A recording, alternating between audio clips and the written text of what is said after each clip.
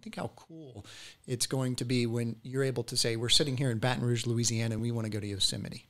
And we want to go, in a month or two, and be able to drop that pen in Yosemite, know your destination there, and then be able to trip plan the entire process based on how far you want to travel, and be able to click that in one button and have an entire trip plan for you. We think that's an absolute game changer.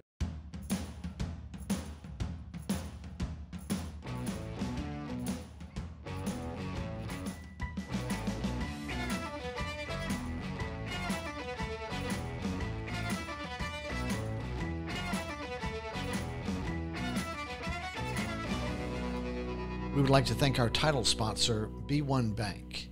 B1 Bank knows that entrepreneurs like you are always thinking one step ahead.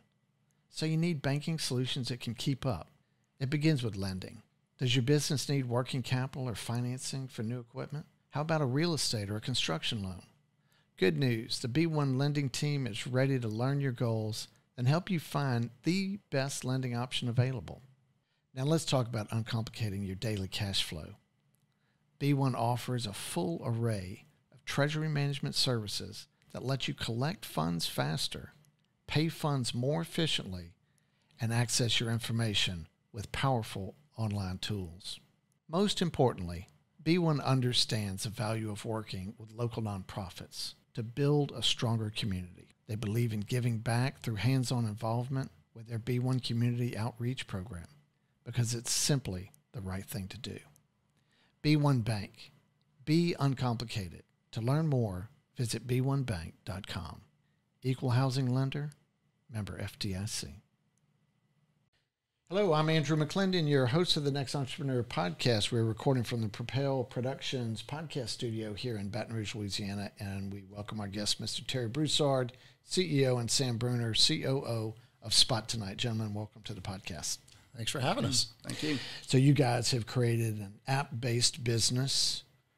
So why don't we start by you describing to us what it is and what it does? Sure. Be glad to. So Spot2Nite is really the only app out there right now that provides immediate visibility of real-time bookable RV spots across multiple park management systems for the traveler. And so how big is that RV market? Huge, huge. And obviously, as we've all seen of late, that the post-COVID desire to get out, originally the old-timers will talk about 2017 as one of the largest years on record. This year, along with next, are forecasted to surpass that in numbers not seen before in the RV industry, just in new unit sales, not to mention bookings. And I think one company just said they were witnessed like a 40% increase in bookings just over the summer from what they had seen on previous record. Yeah, so I'm an RVer and so excited to talk to you guys about your product. And I checked it out. And it's very cool. And I got a few stories to tell along the way about why I think it's cool, which I think most RVers have similar type stories. So I was curious, like your app is out, it's functioning and people are using it now. And so how long a process has that been from the time you started to today? I think it's been we'll see on the timeline about 19 months, but I think it was probably a good 24 months. And I think it's probably, quite frankly, a family tradition that kind of blossomed into something that is just a tremendous pain point for us specifically. So I think it's been, okay, we've been in production for 18 months, 19 months, but I think it's been a years of true application of ultimately, this doesn't work. And so I think, we started to voice the opinion of what we could and potentially couldn't do. And then voice that with a lot of fellow RVers and said, hey, there's a pretty good amount of our friends and family that potentially would use this service. So it certainly can't be a failure if our friends are going to use it. That's pretty cool. So we started to bring together the team about 19 months ago. And by no stretch of the imagination is it just Terry or I, quite a robust team to help us get to the point with a lot of specialities in their career to obviously get to a point where you have an app in iOS, you have an app in in Google Play, and obviously the processes and everything that go to that to effectively have someone consume your product. Yeah. So pretty neat, and certainly an elongated process, but we'll definitely say about 19 months. So pretty quick turnaround. So when you look at that, you have a product that's functioning, and having been through that process, certainly will be an unlimited number of upgrades over time as you continue to improve the product. But when you look at what you've learned so far, what is it that you would say you've picked up on that makes app users want to connect with your brand and use it and be loyal customers? What are those things? I would say, first off, that it has to work, it has to be fast, and it has to be clean, no hiccups. And we learned that by having some hiccups along the way, and a lot of early feedback from beta testers and then from actual live launch. And we had a rapid correction cycle and, as Sam said, a great development team that was able to go from a concept to execution and a launch in the App Store. And we still wait and ring the bell every time we get it's okay, launch for sale, and the app's free. But that's the verbiage that the App Store uses. And it's yeah, we're out again. And then you can see the issues and the comments on social media dive off reporting errors. And then, now, I see more likes and shares every day. And so that, to me, Sam's really the numbers guy. I look at that casual feedback and I'm like, wow, I can just feel it. It's catching on. Yeah. And that's what it's all about. And I would say it was interesting at the early onset as well. I think when we were going through our customer discovery process, right, of what people want to consume, right, and how does it have to look? I quite often say this to our team. I mean, we're not competing against any other RV app. We're competing against Air BnB. We're competing against VRBO, the Expedias of the world, the Ubers of the world, with the convenience of being able to, in a few clicks, have the service that you expect in the consistency that you expect in the user experience that you get from a Uber or any other DoorDash or Waiter. So these are the people that we're competing against, which I think vitalizes our team to an extent that it's not just in a particular sector. We're fighting for volume. We're fighting for ultimate headspace of that individual to utilize our app more than, say, an Uber or TripAdvisor, whatever it may be. Yeah, so that's fascinating because the user experience has been defined by the big guys, right? The Ubers and the Airbnbs, and those are the apps that a lot of people use and they're familiar with them. And your app, I can see where you would want it to be as user friendly as those are.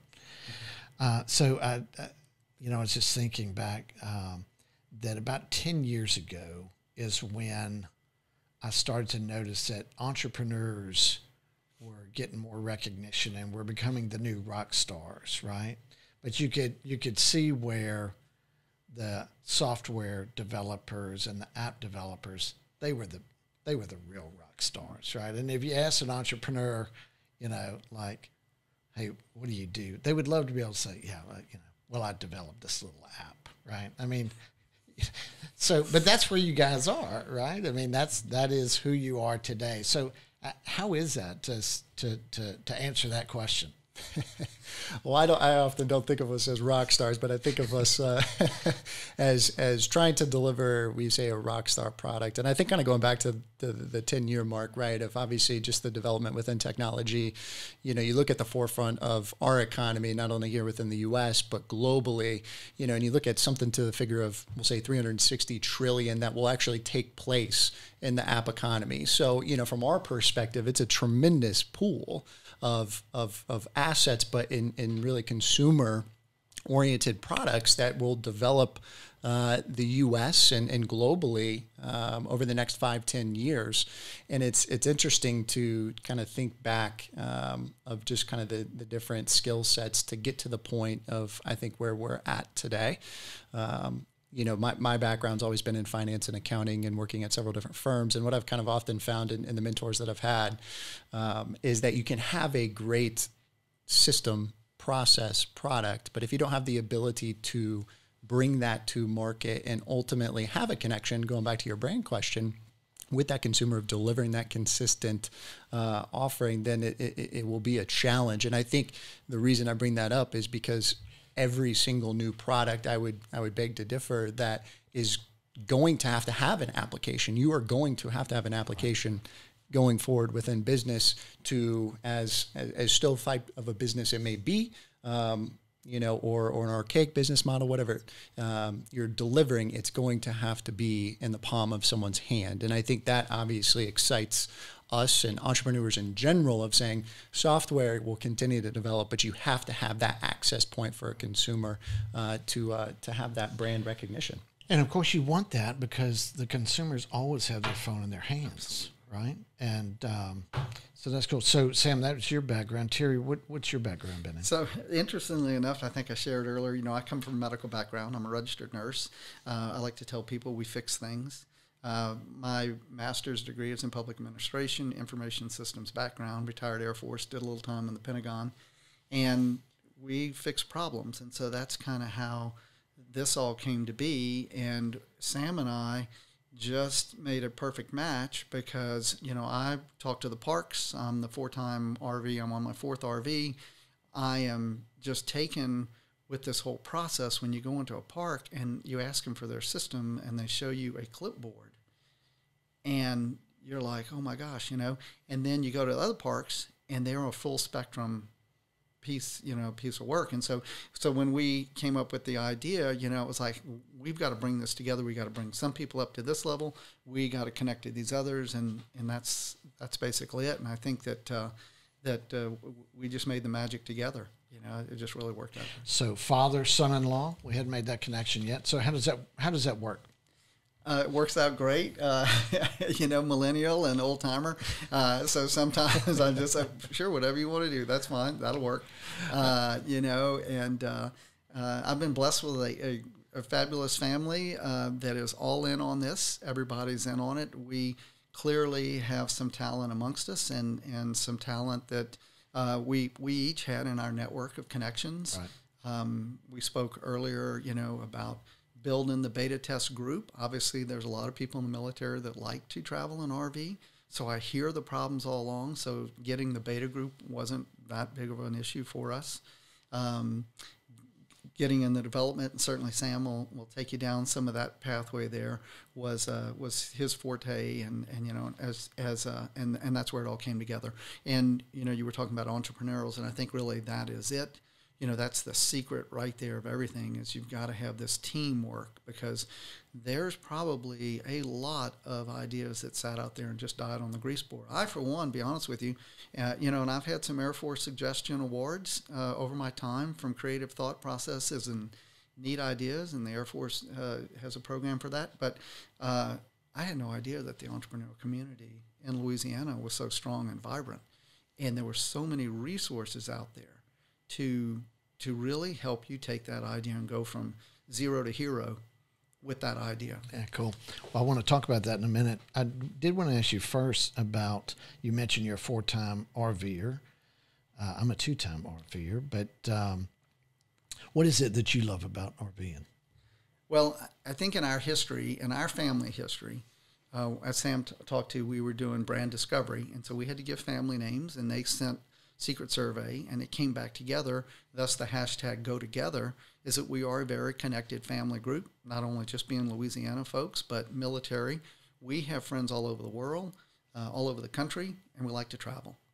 And so early on, we started with our first Class C, and we worked our way through a trailer to the big Super C, and it's kind of the life cycle of the RV. It's small, big, bigger, biggest, smaller, right, as your children go off, and then right. Everybody wants to go bigger again. So that was really it. It's just the ability to pick up and go and see things that aren't within the confines of a hotel or what they want you to see. I like to go to parks. We like to sit outside. We like to visit. We like to watch football games. We like to cook different things. We like to have 30 people hanging off the side of the RV at a campground to visit. And I think it's interesting too as well. I mean, so I didn't grow up RVing, but I grew up camping, tent camping. We couldn't afford an RV, right? Bigger, big, small, right?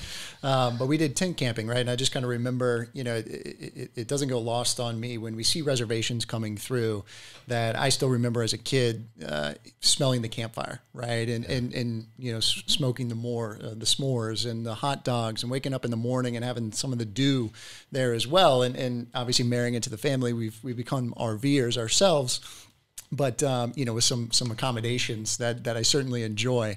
Yeah. But I think it goes back to Terry's comment. I think there's, it was a benefit, and it's kind of weird to say around the pandemic as our focus of our business, but we always started this as, it is a family activity. And it's kind of changed over time where, when we look back at some of our fondest vacations and memories, it's literally sitting in a campground with people that, yes, are sort of our family, but the RVer next door and the people across the lot and, the people that are from Louisiana and they just came from Texas, wherever it may be. And it's just a really interesting, eclectic group of people that is just so fun. And I think everyone shares that common bond, that network where you start to find out these different groups, and I kind of call them focus groups, but whether it's a vintage or model of your individual RV or just state of Louisiana. And people are so tight knit. It's incredible, to be part of that community and deliver, that experience for folks.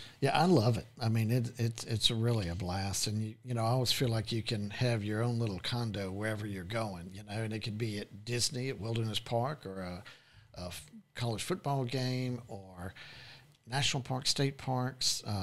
We did a lot of baseball, College World Series, and you can bring all your stuff, your bikes, and if you're in parks, you can bring kayaks, and you got all your gear, and it's a blast. And I feel like the common kind of misconception is that you got to take all your stuff, right?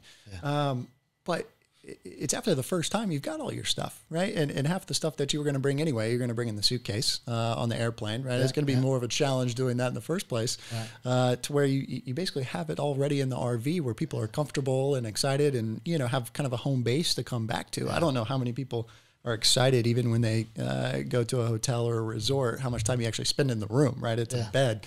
It's more about the experience that you have, and I think obviously being close with your family there as well, I think, changes the scenario. So tell us the story about how you guys got started. Oh, sure. So literally Sam and I were standing on the side of the RV in Lafayette on a Friday evening, and Sam says, let's go camping.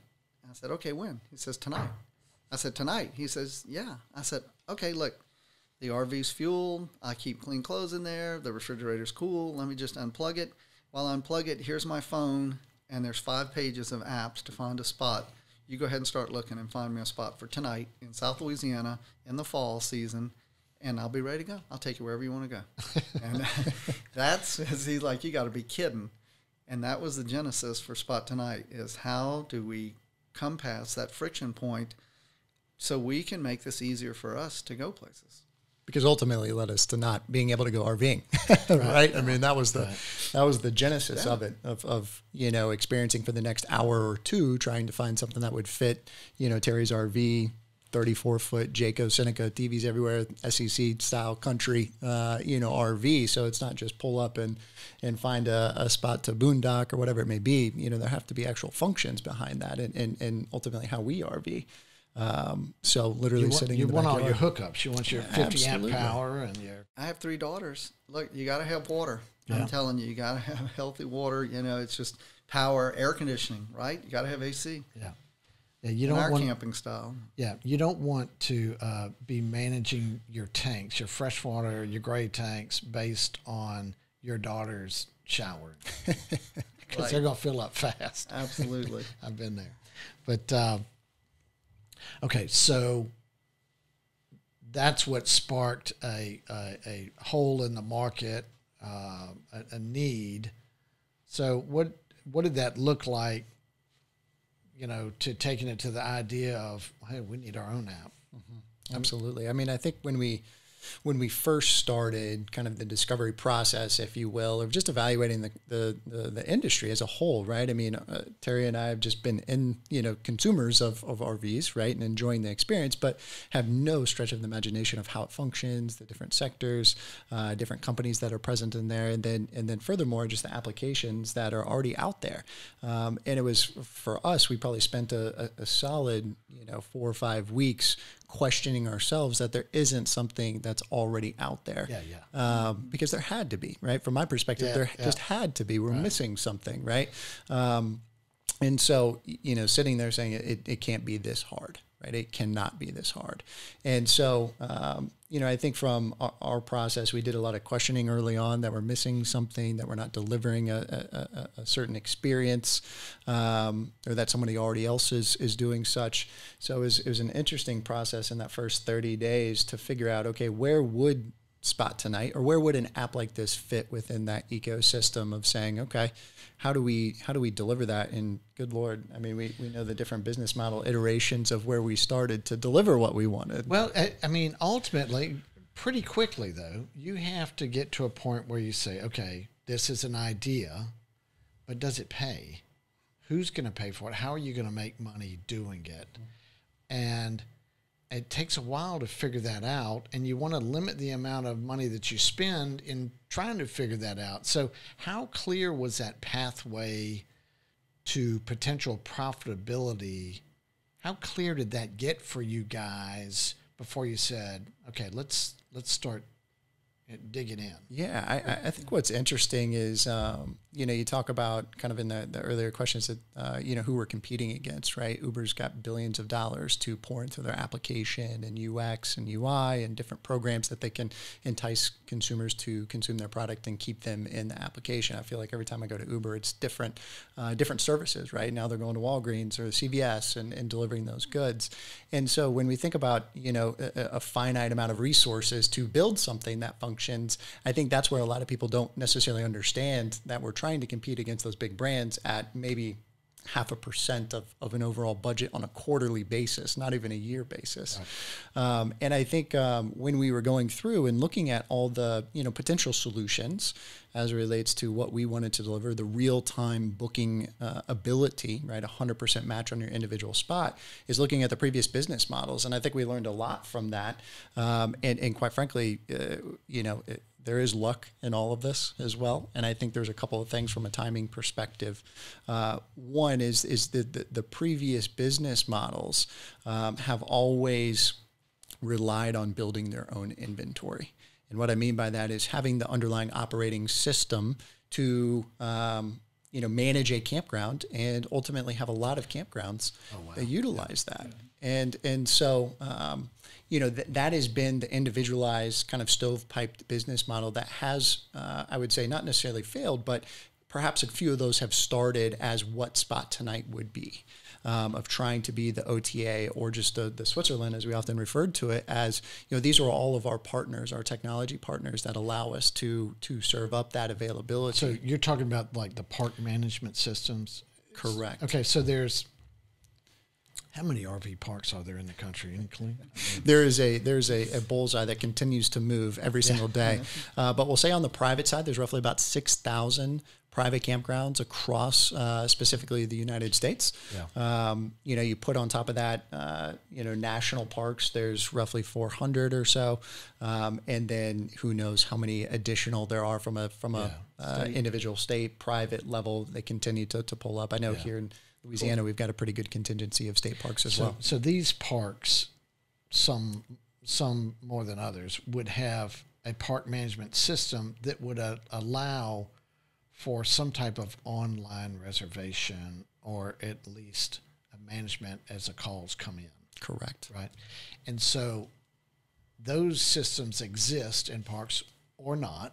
Some are not going to have that, and they're going to be on the paper and the clipboard that you talked about.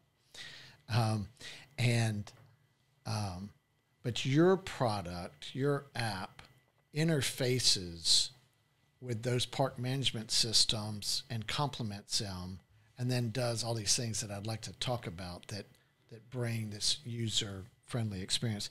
Why don't we take a break right now, get in a word from our sponsor, and we'll pick that up on the other side. We would like to thank MBD Automation for their support of the NXT Entrepreneur Podcast. MBD Automation is a mechanical install contractor with a program-centric focus. So what do these guys do? They install conveyor systems, VRCs, platforms, singulators, sorters, and all sorts of other types of automated equipment. Who do they work for?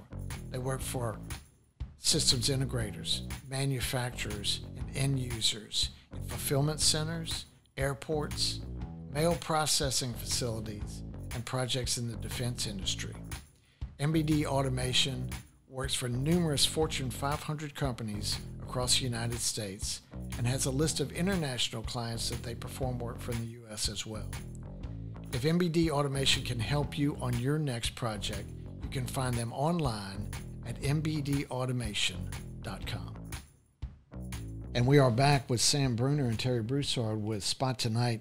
So we're talking about how your product, your app interfaces with the existing park management systems. It's a complementary system. So I was just thinking, Terry, if you could walk us through how your app works and what it does. I'd be glad to. So Spot2Nite is basically a front-end application to a series of separate databases that sit on the back-end servers, right? Straight up, that's what it is. We provide a remote terminal literally into the palm of your hand that accesses competing reservation systems. That easy. So as you saw, I just launched it out. I have already built out my travel profile. We're going to ask the travelers who they are, what type of vehicle, what their park and spot preferences are, how they pay for things, any membership and discounts. RVers love memberships and discounts, and then accept notifications. So now my device knows what I need. It's a little bit different in the RV world from hotel industry because not only do you ask for a king bed in the hotel world, but in the RV bed, we're going to ask for a big spot.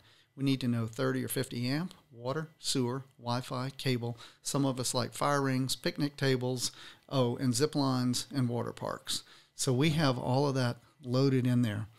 We get the whole vehicle profile, so we collect all that information because it takes that to have a match. Again, I told you the park and spot preferences. I keep mine generally wide open. And then, so by keeping it wide open, then you open yourself up to all the possibilities. That's correct. But you may want a boat ramp or... Correct. And in the search cycle, right before you do the final search, you can add that. Yeah. So if suddenly this weekend you're bringing the boat, you can add boat ramp. Right. And so then it changes the focus. That's fascinating. So then we go back through, I talked about memberships and discounts. So normally in the booking process, when you walk into a campground, you'll present, well, I have a membership for Good Sam or FMCA, or I'm retired military, and they'll say, okay, give me that card because that gives you the biggest discount. So from a programming standpoint, we did the same thing. We collect those membership cards, and our logic, if the campground offers a discount through a club and it shakes hands with that one, then you get that discount. So it's not really Terry and Sam's discount. Right. It's just we're the conduit. Right. So let's go to a search. Let's assume all that's set. Here we go right here in the app. We do have featured parks that appear in the tray. And any one of these parks, you can go and learn out more information.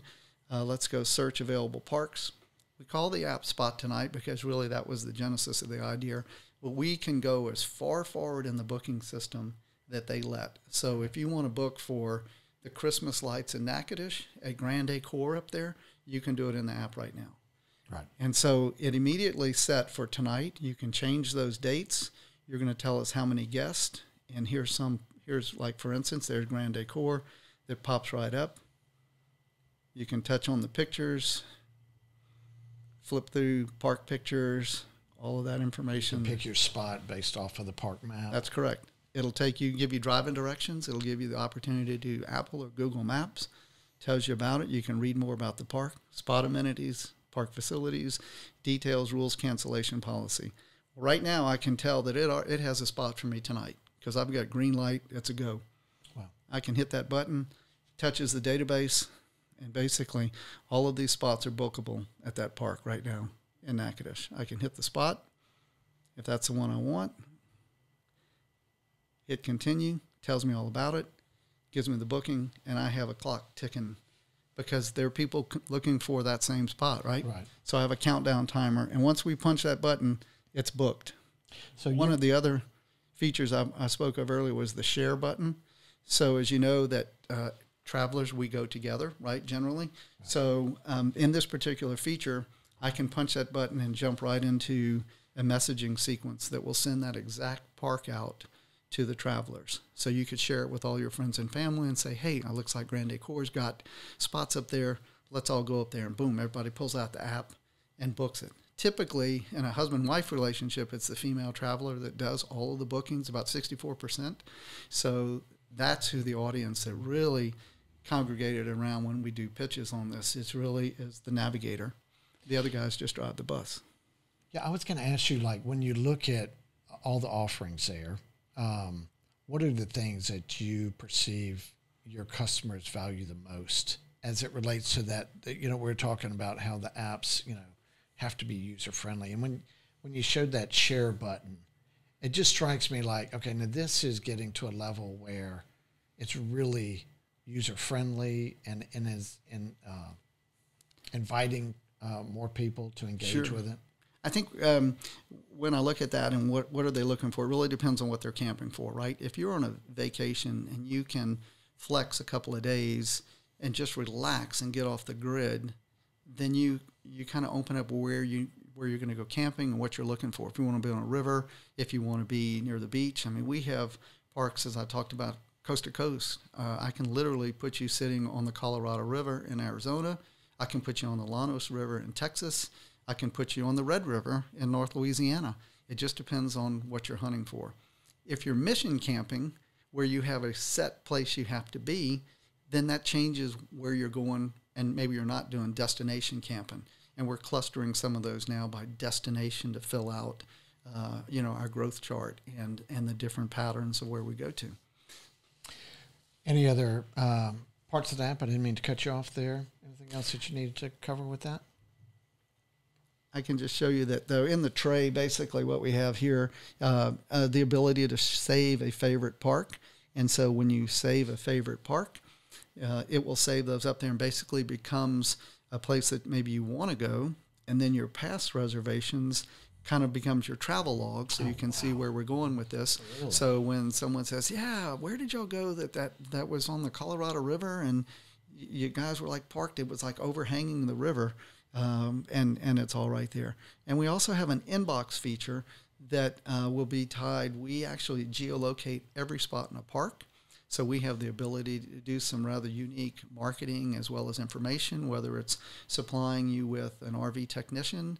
As soon as you arrive through the gate, you can see an advertisement from a particular service that you may or may not need, again, linked to the sides of the bus. Obviously, if you don't have a diesel bus, you may not need to know that Terry's diesel service is right down the road.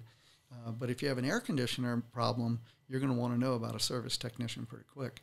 And, of course, as luck would have it, you can do contactless check-in. So that as we approach a gate, it can actually send a gate code and directions to the exact spot that you're assigned. That is fantastic.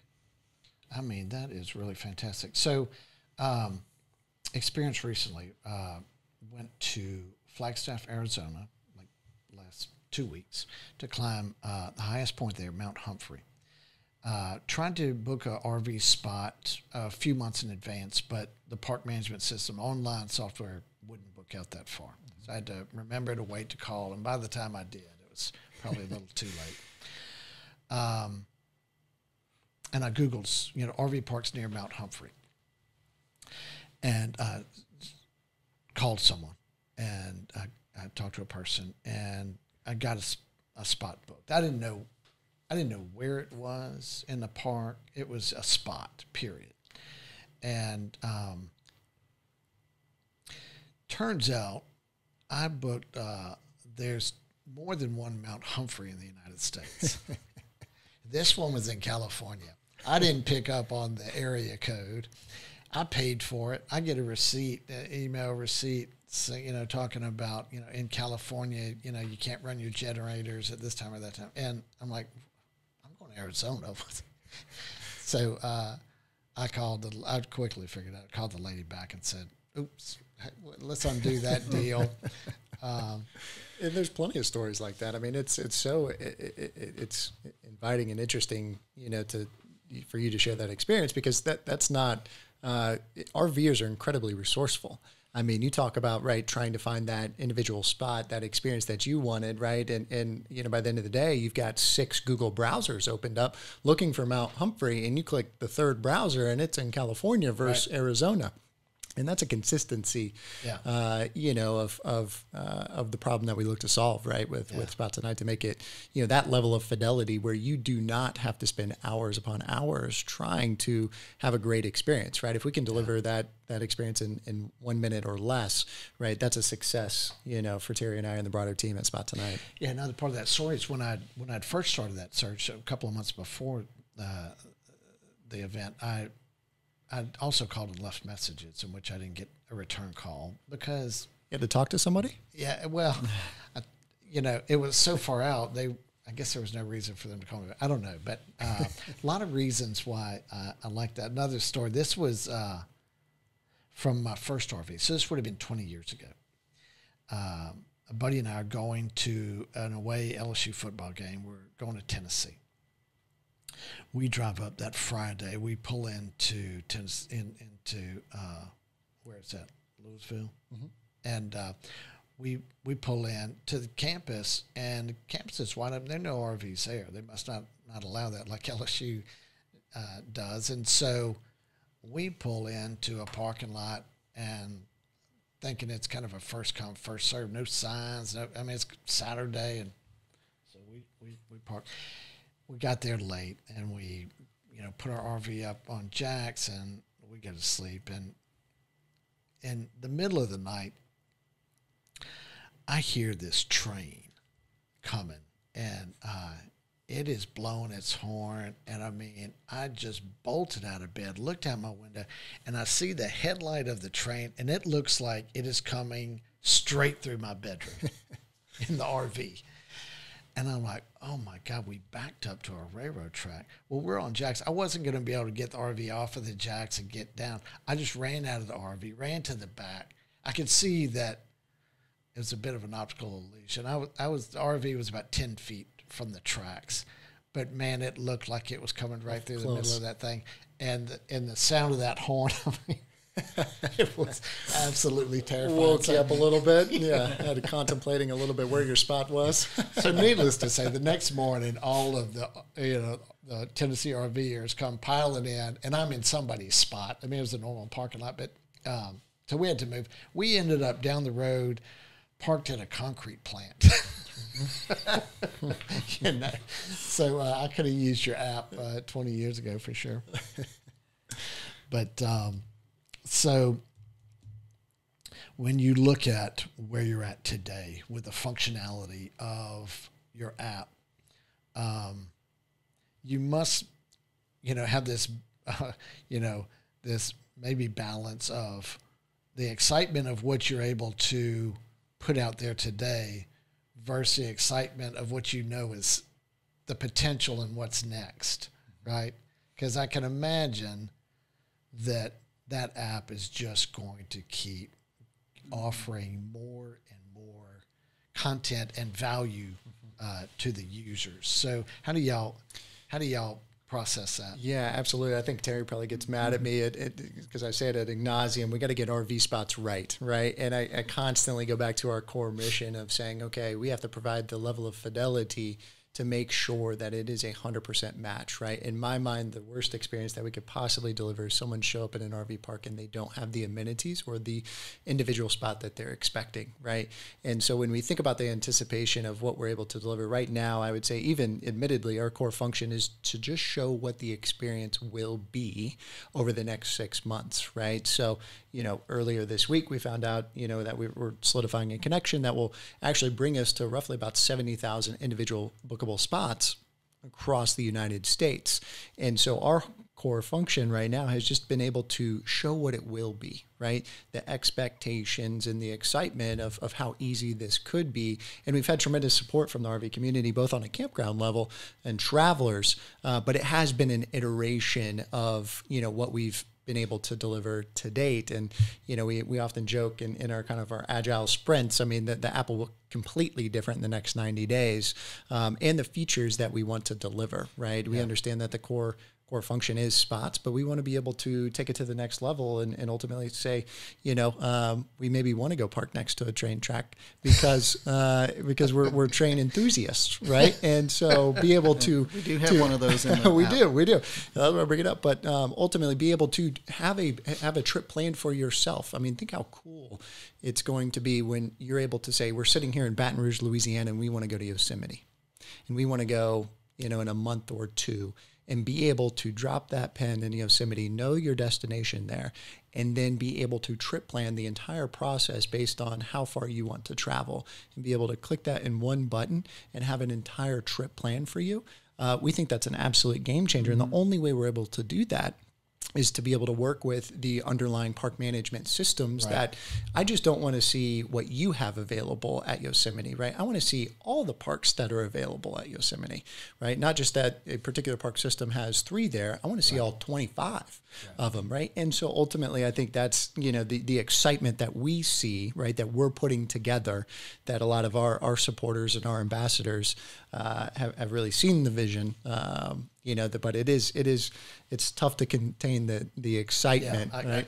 I know I would. And I'd say we want to see those parks if they have a spot. So remember in the beginning of the app when I talked about we build out your profile, and for those of you that have of the listeners that have looked for a RV park near me and hunt and dig in each one of those stovepipes, that game is changing, because now we're only going to serve up those park spots that meet your need. If you want to be near a train track to watch trains, we can arrange that. Yeah. But if you want that idyllic water view, we actually have that as a qualifier. Water's front, we have that as a qualifier. Or you need a horse pen for you're traveling in one of those horse trailers that has sleeping compartments. We have a park that has that as a qualifier. Wow. Or if you want bocce ball, we have all those filters. That's or 55 plus community. Or we have all that. Pickleball, we have that. So there are people that want that, and so you don't have to spend that time literally digging through all of that to get to that feature. So picture us driving down the road in the bus, and maybe we have our destination picked, but we want a spot now. Literally, the app has everything stored. I can hand it to my navigator or to my wife and say, whatever comes up will work. I don't have to reload all of those power requirements, water, whatever. If that shows that I have a spot, it is going to take this bus. Fantastic. Love that. So, I was thinking about how you start that. So if you put an app out there, it's got to function. It's got to function to the point that people want to use it. And so in order to do that, it has to be right, as you keep saying. And in order for it to be right, you have to spend the capital to get it there. Your investment, I imagine your largest investment is your personnel. And, that's interesting to me because, like in my business, when I started 32 years ago, I had zero capital in construction, so I had to start small. And I could start small and continually build up until I built some capital, and then build up to where I was, building buildings, etc. So how do you fund that investment to build the product to the point that you can put it out into the market? Mm-hmm. What approach did y'all take with that? Gosh, I think at the forefront here, we've been incredibly fortunate with the folks that have seen what we envisioned, right? And I think in taking kind of that leap of faith of what Spot2Nite could be, for a broad opportunity set of RV travelers, I think I kind of go back to the different mentors that I've had throughout my career and my life, and I kind of go back to kind of a similar story of what you just shared, Andrew. Is we had a very finite amount of capital, but yet we needed to make sure that it was delivering an experience that people expected, right? That would at least hang on to see what these guys could be doing. And I go back to one of my mentors who runs Southern Furniture Leasing out of Tallahassee, Florida, a really successful furniture company. And he was actually an initial investor in Spot2Nite that kind of gave us a little bit of that fortitude to say, hey, we could probably do this, right? And we can make this really, really unique. But I go back to what he often shares is that he didn't have any capital to start, right? And it was his father that provided him just a little bit of money to start that business, to start Southern Furniture Leasing. That it was a friction point for them to deliver. So we've been very fortunate of having a lot of individual folks believe in the product, and then in turn, making sure that we deliver on those milestones and what we are looking to build here. And we've done a really successful job in doing that. And I would go certainly a shout out to the Idea Village based in New Orleans, a tremendous accelerator program that, talk about failures. We actually didn't get in the first time and kind of went back to the well again to see if we could refine it a bit more and deliver truly what Spot2Nite was.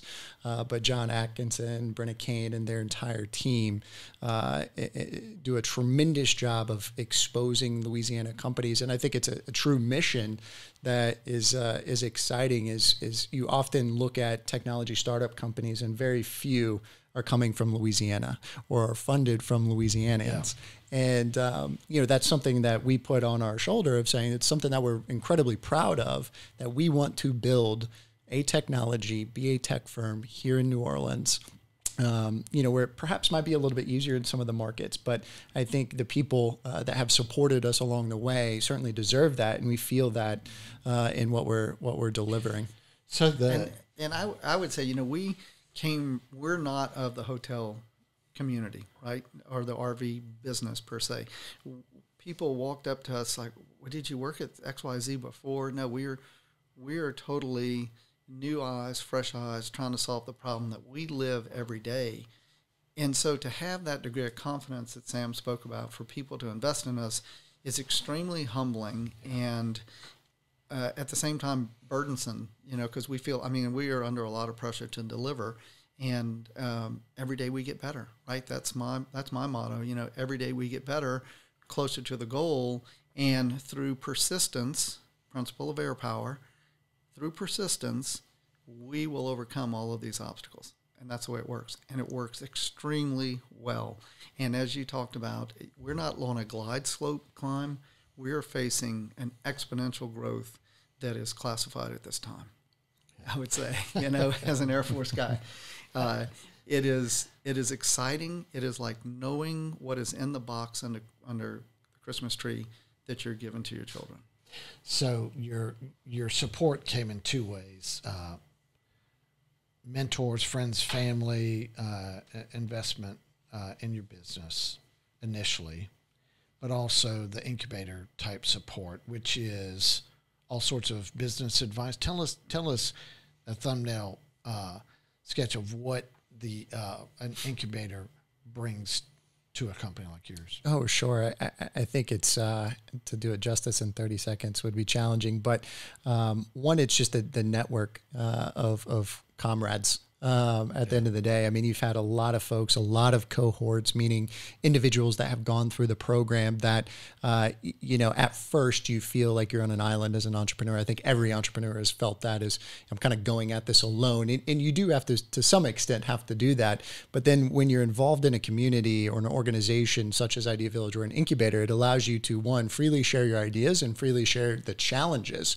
And it's so interesting because while we might be trying to put RVs in a spot, right? Something Borrowed Bloom in Louisiana is providing flowers, right, for weddings, but yet we still have the same problem. We may not vocalize it the exact same way, and I would say that's ultimately what an accelerator and incubator program provides, is really just a sounding board of other entrepreneurs that are facing the exact same challenges. Right. They may just look a little bit different, right, to where it gives you the confidence that these are all problems that people experience and potential pathways to solve that problem. Yeah. So that I would say that's ultimately at the core of what it is creating an environment where there's free share of information and overcoming challenges as a cohort or group has been tremendous, for our success, I would say, just early on here, of being able to tap into a lot of those other wonderful entrepreneurs that are solving problems all over the world. Yeah, very cool. And Idea Village is doing a fantastic job.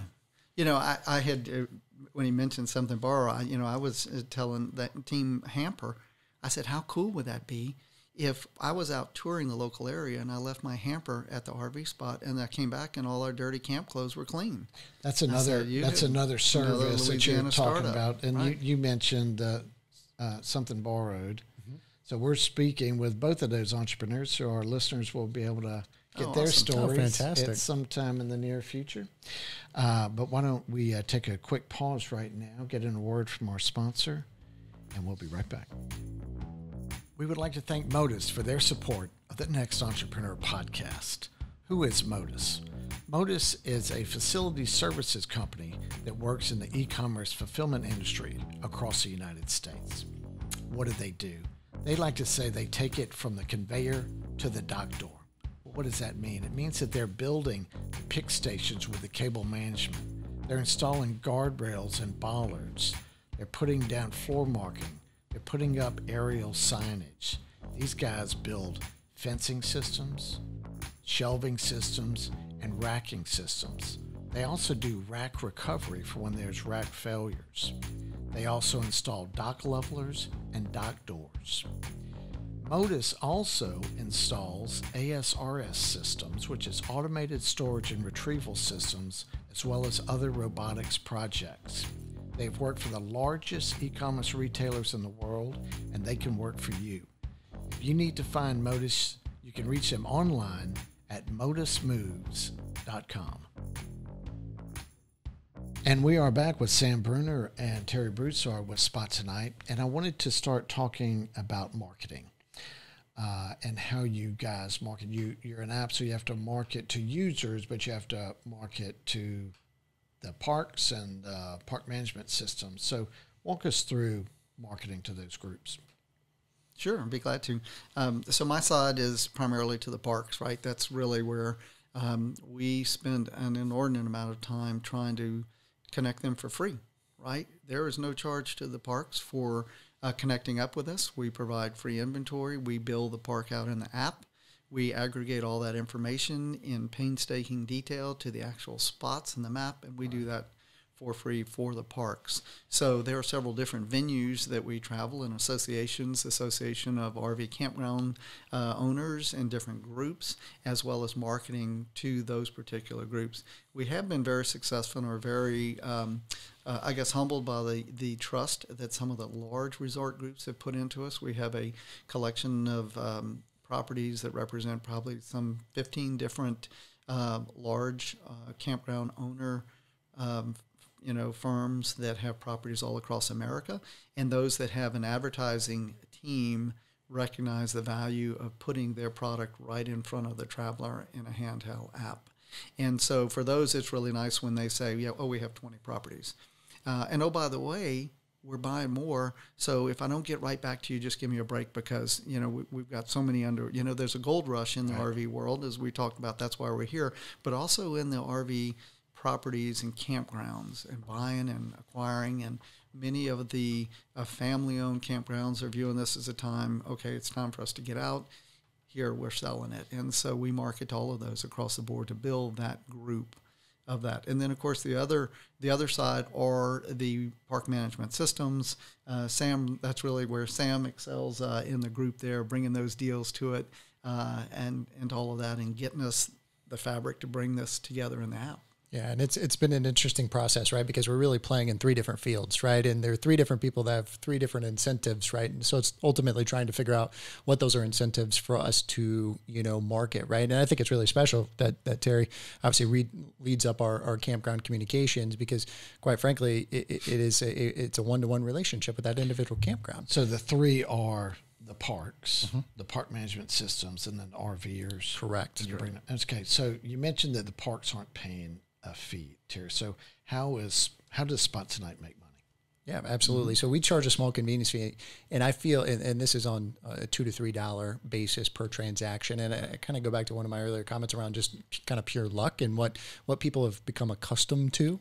And, people are accustomed to, Uber delivering, your pizza the night before, right? Or the Mexican restaurant that is delivered at $2-3, right? And so what we've found through kind of different iterations is that people are willing to pay for that convenience, are willing to pay for that 1 minute booking process versus 30, 40 minutes, perhaps even longer, ultimately. So, and that was a cognizant business decision to use a conveniency fee for travelers. Because again, we sit on the traveler side. We don't necessarily like to pay fees. We hope to get to a model that we do not have to charge fees.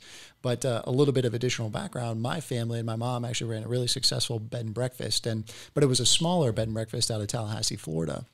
And we had it pre-COVID, couldn't necessarily make it through COVID, but we could never put those rooms on Booking.com or Expedia because those business models charge 15 to 35% of the individual rate.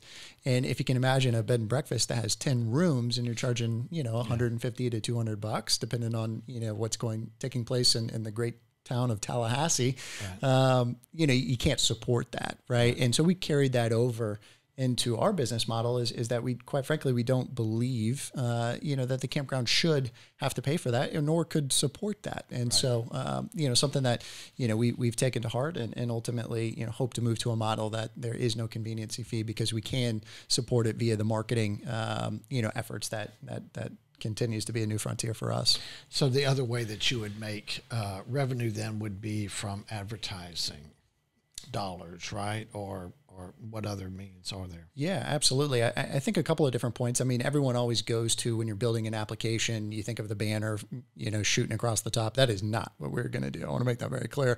It's going to be very strategic, right? I don't think a whole lot of people like to have banners running across their phone or right. Push notification, things of that nature that aren't of a specific use. So use case here specifically would be propane, right? Many people need propane in their RVs, and many people forget to fill up their propane on their way out of the campground. However, what we're finding is that individual businesses ultimately will pay us to have that level of, fidelity to say, okay, we have propane in this particular campground. Right. Campground owner is pretty busy doing everything else, taking the trash out, clocking people in and, right. Making sure people are arriving, that ultimately we can deliver that, as Terry alluded to. Each individual spot is geolocation based. Again, we know what RVs, or what RV you're in, and if you need propane, and to be able to serve that up real time of saying, hey, you're checking out of your spot.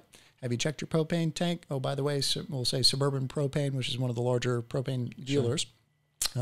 Is actually present in this park. Go fill up. So there's a tremendous amount of opportunity, I think, and appetite, because everyone kind of pushes back into social digital marketing, where it's a place you can absolutely burn cash very quickly. Yeah, and some of that advertising, digital things that we see, digital noise on apps, can be a nuisance. But what you're describing is the potential for it to be extremely valuable. Like, your customers want to know that, and that propane seller in that instance is willing to pay for that click or whatever. So, absolutely. But I can see that happening for so many things, and supplies and fuel and gas stations, grocery stores. I mean, as Terry alluded to, I mean, a lot of the booking actually takes place, right, on that co-pilot. And, that co-pilot wants to know where the nearest grocery store is, right? I mean, kind of think about that, of being able to, locate those individual needs and necessities in a thoughtful way, not just a banner, but something that is of use to our traveler. And we take that to heart of saying, okay, what is useful? What are our travelers saying that is useful? And if it's not, then it's not going to be in Spot2Nite. Yeah, a lot of huge opportunity. A lot of RVers are getting away from tow-in vehicles, so they're renting cars. So if I pull up the app and I see that a rental agency is within so many clicks, click here, we'll come pick you up. They have the spot. They know what they're looking for. They even know how many travelers are in your party because you've loaded it in the app. Right. Fantastic. Right? So we have the ability to use technology to provide meaningful services for the traveler, and that's one of the goals. Terry, you talked in one of the breaks about a convention or a trade show that you'd gone to, where I think it's 7-8 days long, and you're getting your product out there. You're You got Sure. a booth. You're doing Spot2Nite. Tell us about. So we were invited to present at the Florida RV Super Show. It's one of the largest consumer shows. It is rows and rows and rows of vendors, from pop-up van life campers to the $1.4 million buses. And in the vendor booth, there's everything from generators to stabilizers to flagpoles. And here's old Spot2Nite from Louisiana with our tag team pitching it. And we literally, our booth is my tailgating stuff out of the RV. Folding chairs, That's perfect. Amazon tablecloths. Wouldn't change it. Wouldn't change it. 2 TV monitors, some Cajun seasoning that we brought to give away, and just back-to-back pitches, because we didn't have a live, we weren't live in the store. So we were doing demo pitches and just back-to-back constantly for 8 days, 10-hour days each, and it was just like rows and rows of people coming up, and then after the people, then eventually this group of travelers came up, and she said, "Well, we're actually on parks." I was just kind of waiting to get through. I saw the crowd of people, and I wanted to talk to you. How do I get in your app? And so that was it. And then I shared the story about the following weekend, my Unbounce page notification just blew up. And I was telling Sam something's going on, so I emailed a couple of people to say, where did you hear about us? And it was a story that a gentleman had wrote about us that he picked up on us. And the consumer hunger for an app that in 8 clicks puts you in an RV spot that matches your bus was overwhelming. And I actually did a social media post of that, of just my computer screen, and you can still see it. It just unbounce after unbounce of just people wanting early access. And one thing I would add, I think it is really kind of an eye-opening point for us. It was really a validation point, because at that point we were strictly on beta, right? No one could buy anything. It was strictly just the idea of solving this problem. When you actually presented. Yeah, absolutely. And so we had our booth, and I think, actually, we were seeing probably 500. I mean, this historically pre-COVID, right? This conference had 74,000 people, and there throughout the entire week, I think they said we'll say roughly half or 40,000 people, and each day we had 500 people coming to our booth, actually putting in their email and signing up after a demo. I mean, we were literally just holding up our iPads at one point and just saying, "Look, you guys got to come in tight and see what this is about. And oh, by the way, you can't even buy it, right? It's not even out yet, but this is what's going to come." Masks. I mean, it was an incredible experience. And then we were very fortunate to be picked up by a couple of, talk about just network effect. I mean, most of our marketing has been completely organic. Wow. And that's been through different YouTube channels. Obviously, we've been fortunate. Terry's been on RV Miles podcast with Jason and Abby. And really, it's just the receptivity of this community that we've been a part of. And as an entrepreneur, you're like, are people actually interested in this? Like, I know we are interested, but that was the true validation point when we went to the conference and actually were demoing it for folks and showing exactly what it could be, and having a tremendous amount of success doing so. And they were, like I said, literally reaching for their wallet to join a membership club. Is this a membership club? Can I join now? And I was like, wow, this is... Yeah.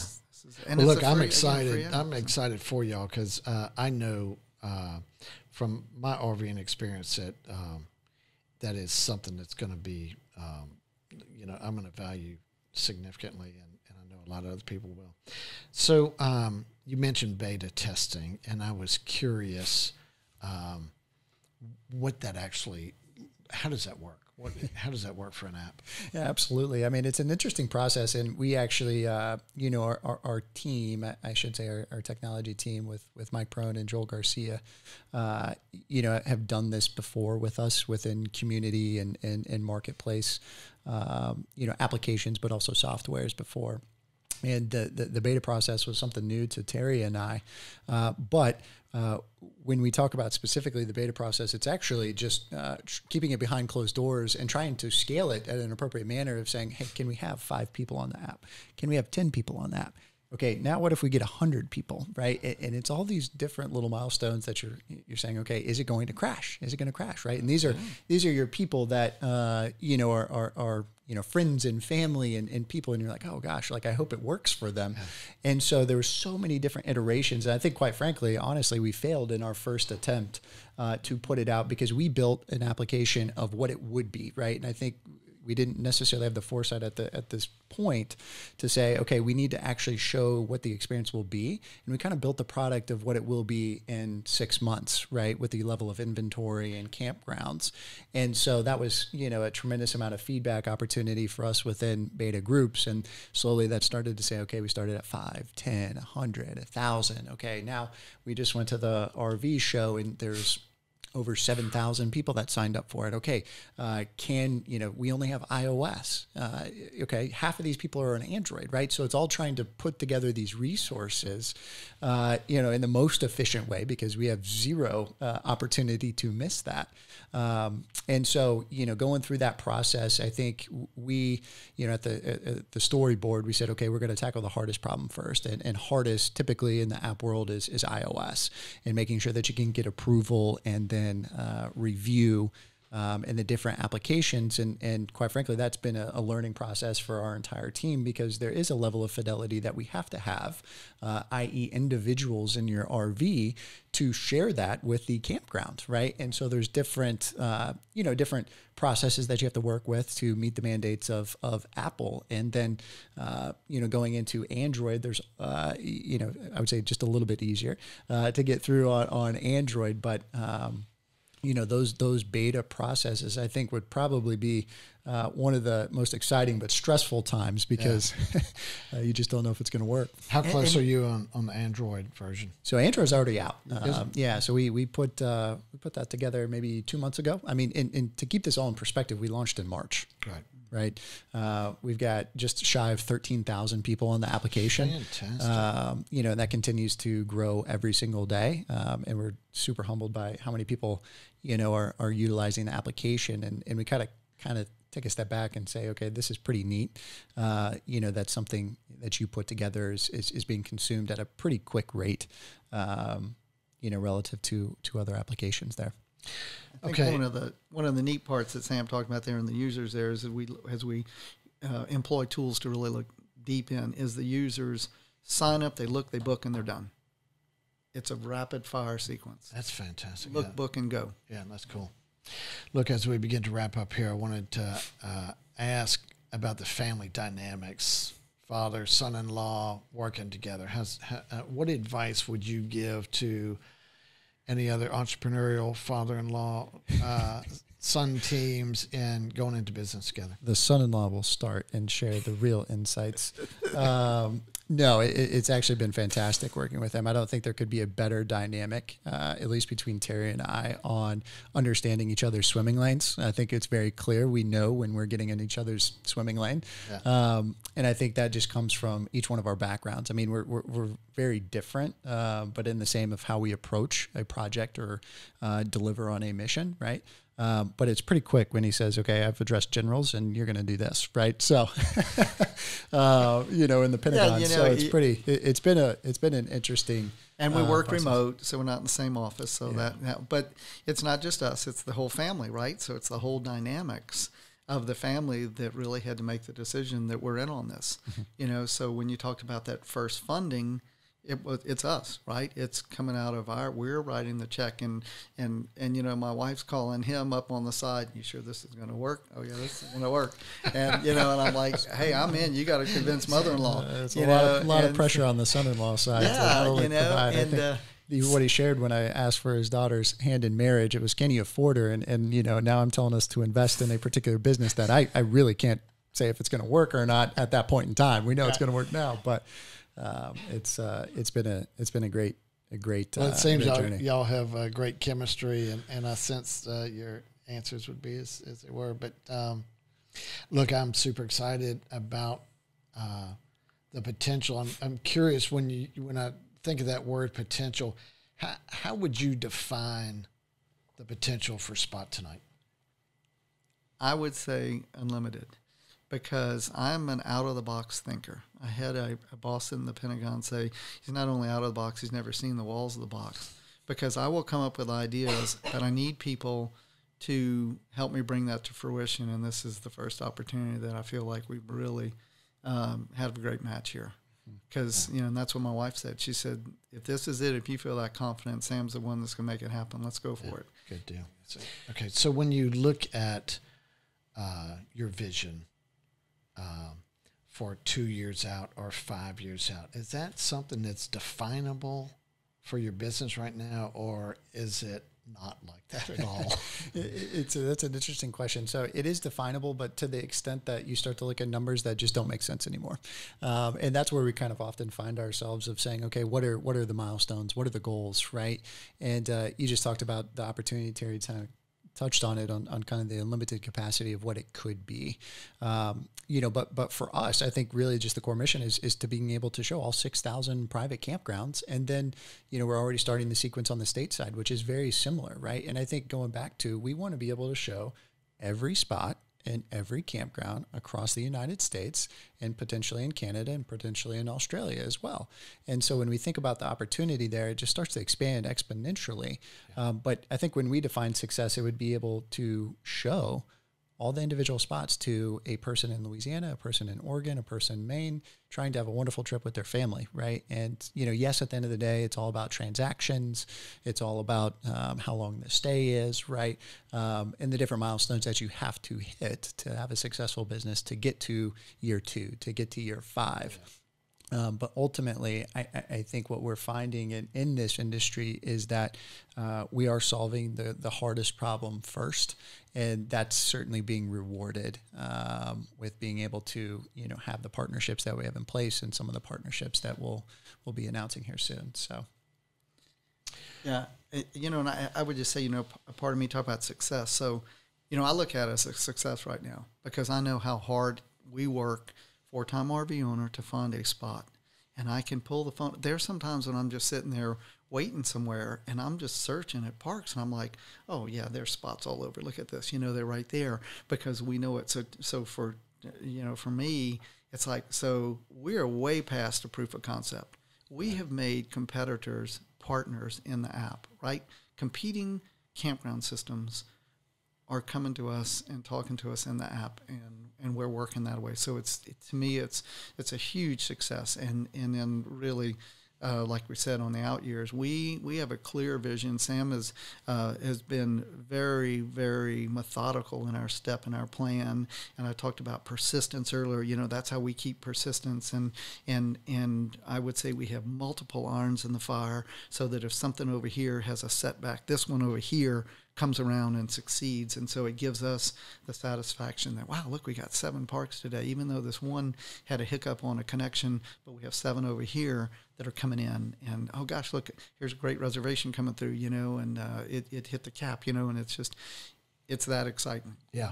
Well, look, I'm excited for you guys. I couldn't be more excited. I mean, it's something that I can see is just like absolutely going to work, and already is working, but work on a grand scale. So congratulations to the ingenuity and the creativity and entrepreneurial drive to take an idea and bring it to fruition. And so happy and pleased for you guys. So thank you much for coming in, and we'll be watching your success.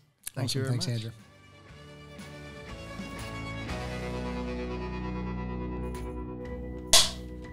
Hey, I really enjoyed talking with Sam and Terry.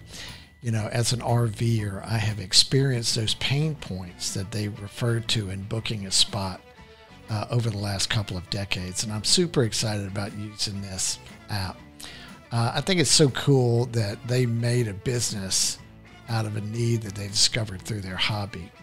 I'm excited that it's a Louisiana startup because this one's going to the top. Check out their app, Spot2Nite, SPOT2NITE. And we appreciate you guys watching, and we'll catch you next time.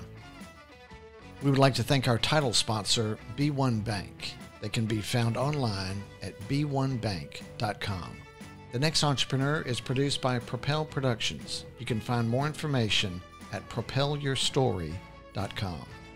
Don't forget to subscribe to the Next Entrepreneur Podcast and hit the bell for notifications. You can also follow us on social media. The links are in the description below.